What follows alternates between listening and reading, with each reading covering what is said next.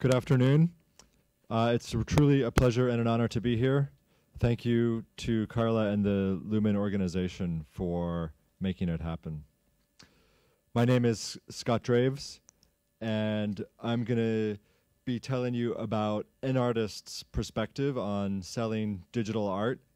I think in the program it says the artist's perspective, but I think I can really only speak for myself. There are so many artists, and we all work in different ways. So this is going to be a personal story, and by necessity, since my artwork is really sort of intertwinkled with how it's sold and and how it sort of moves through our society, I'm going to tell you a little bit about my artwork as well. And this story goes back to the 80s. Does anyone recognize this picture?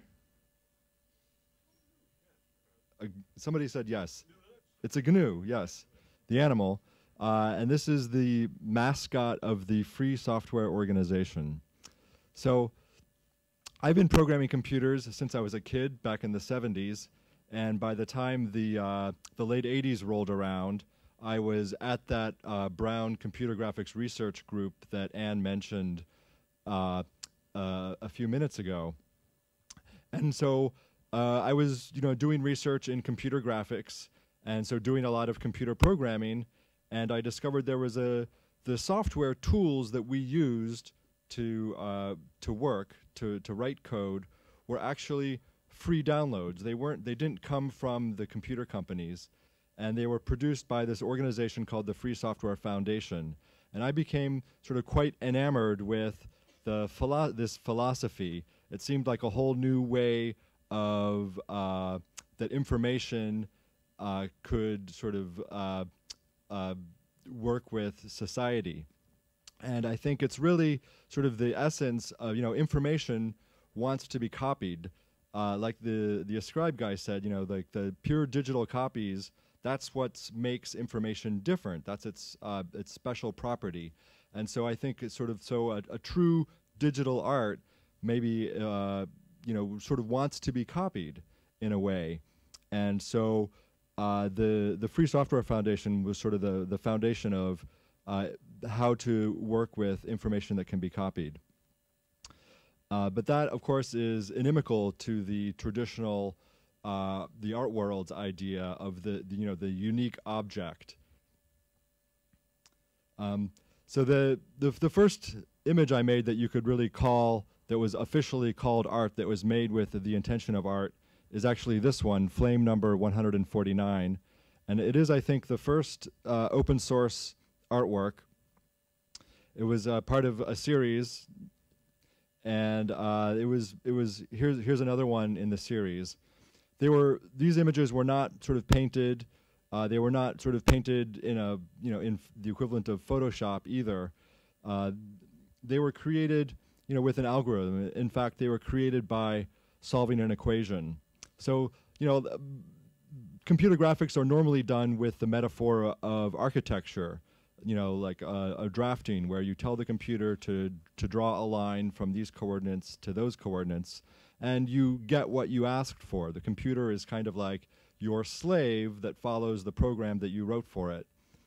But I was interested in doing something different, which is, not sort of getting what I wanted, but getting something that I hadn't even really imagined. I wanted the computer to surprise me. I wanted the computer to be creative.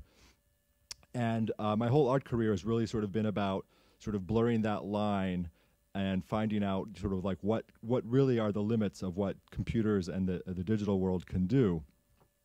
And so the upside, one of the things that's really interesting about an equation like this is that it can produce images that don't have that sort of mechanical properties that normal computer graphics do. They're not made from straight lines. It doesn't sort of look like it's made out of a plastic object. It has texture. It has like brush strokes. It has some of the subtlety that the natural world has. And that's a big question. To what extent can the digital world sort of recreate the essence of the physical world. Can the digital world have the same, the soul of the physical world, of the world that we know and love? Now, here's an image that I didn't make directly, but was made with my algorithm. And so, because I was really into this idea of open source, not only did I make these images, but I put the algorithm, the software code that solved the equation on the internet, on the web, with the intention that other artists would download it and use it to make their own work. And they did. So here's an example of an artist who made an image, and then it got used as the album cover for Paul Simon. And here's another example of Stephen Hawking's book, The Grand Design, where that sort of five-pointed star galaxy thing was created with this flame algorithm. And so this makes it even harder maybe to sort of sell your work, because if the algorithm that produces it is a free download, not only and other people can use it, it's sort of the question is, does that devalue? Is it even like less that make the things less than a copy? Because not only can I copy my artwork, but I can make my own with just a few clicks. So this is really, again, and at this time I was really indulging in the special property of the digital and the computer world of being able to make lots of copies and make lots of variety.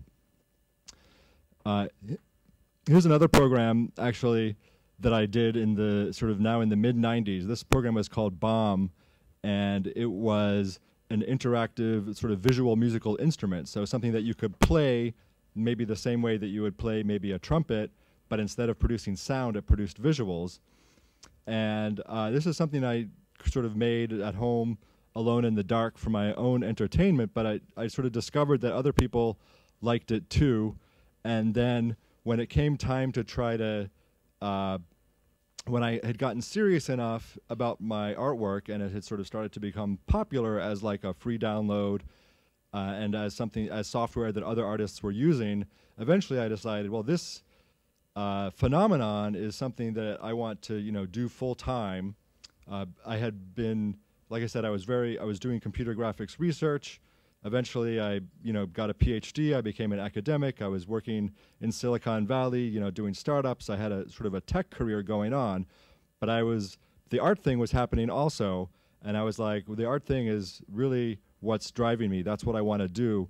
But if I'm going to do it full time, I have to sell it because I got to pay the rent.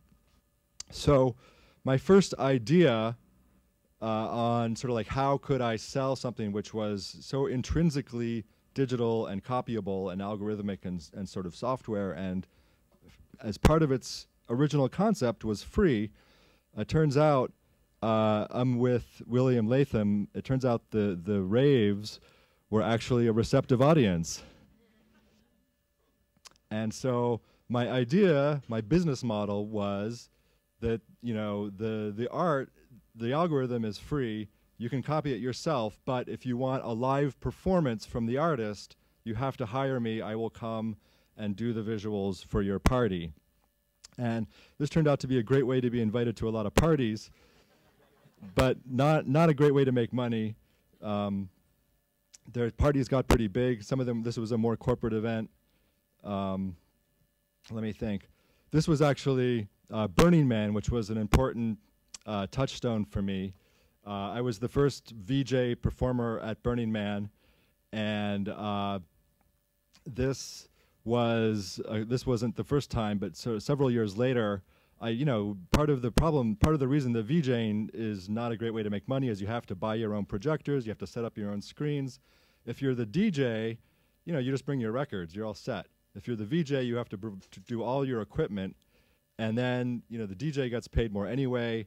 And the whole club business is about, selling alcohol. So I didn't really feel like I was in the right place for my career. Like my artwork was not really being valued.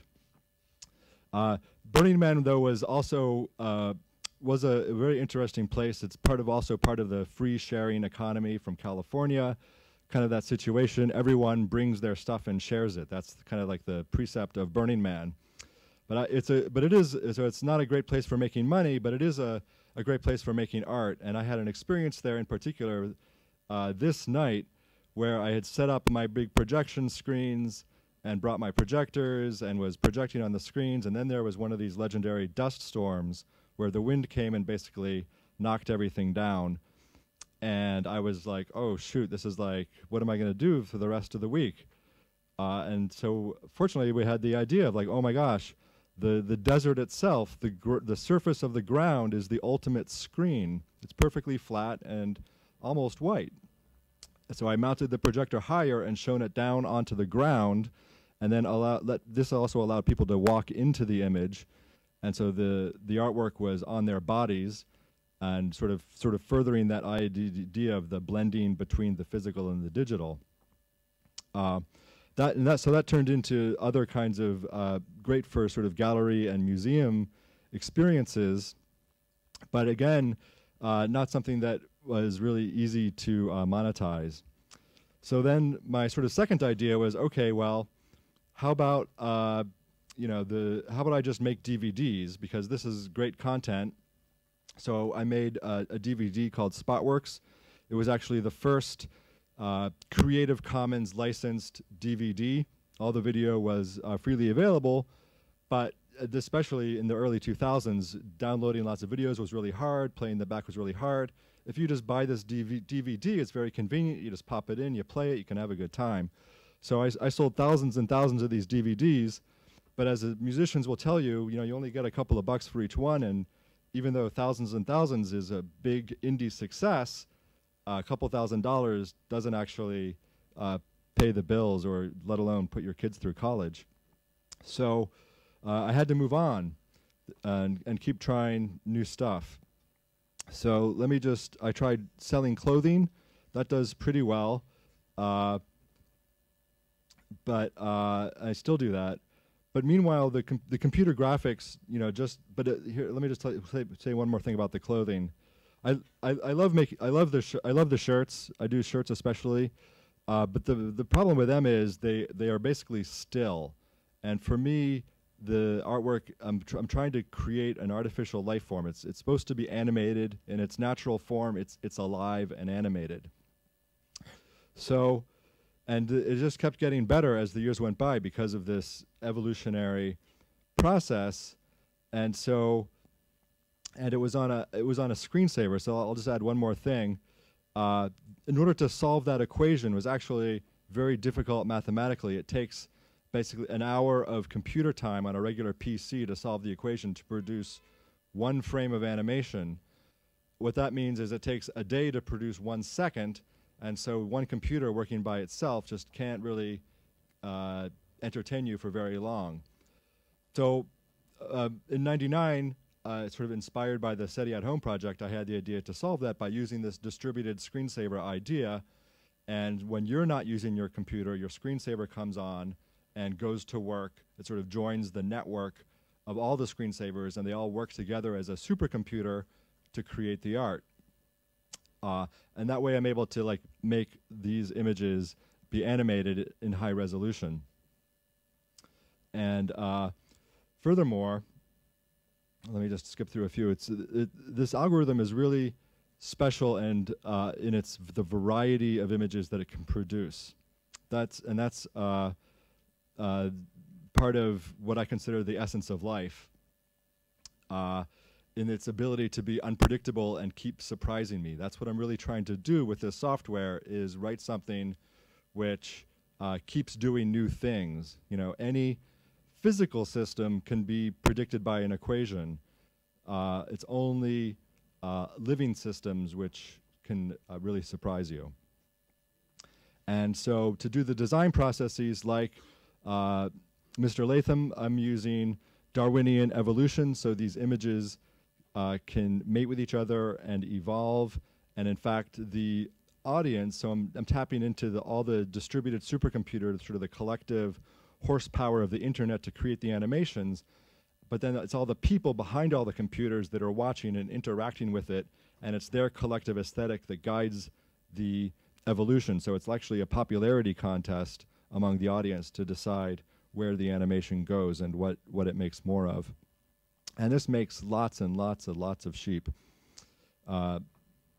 which is again is a problem for selling things. Here we have a surfeit of images.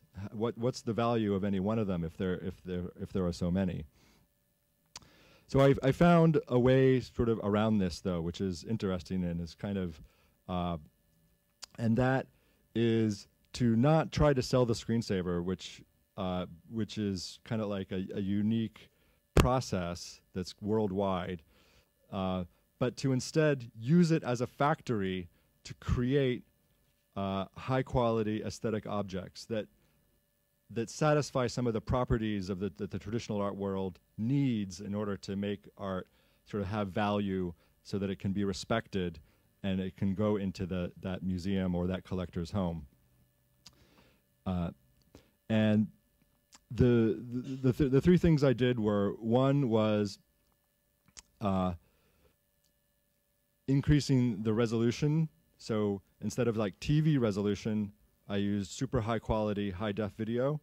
And that's important because for, having thousands of computers rendering your animations for you is great, but having thousands of computers downloading videos from your server is really expensive. And so I was always limited by the bandwidth or by the video quality of the screensaver. I could not increase the quality because that would increase my server bills. But then I realized, oh my gosh, I can make high-res content, but just don't distribute it for free on the internet. Download it onto a single machine, and then make that machine be a unique object. And so it's digital, but it's a very, very large database, many gigabytes of high-quality video. And so so that quality is one thing. It's no longer really a reproducible, it's not like a file that you can download. It's a huge, unique object. And then the final point is an aesthetic one, a design one, which is perhaps the most interesting. And that's that, when the screensaver is, driven by its audience, it's kind of like interactive with everybody who's watching it. It's based on that Darwinian evolution. It's like an AI trying to satisfy its audience, it's the human element, which is cool, but there's a downside to that too. The sheep, the designs that win in that situation are the designs that appeal to the lowest common denominator.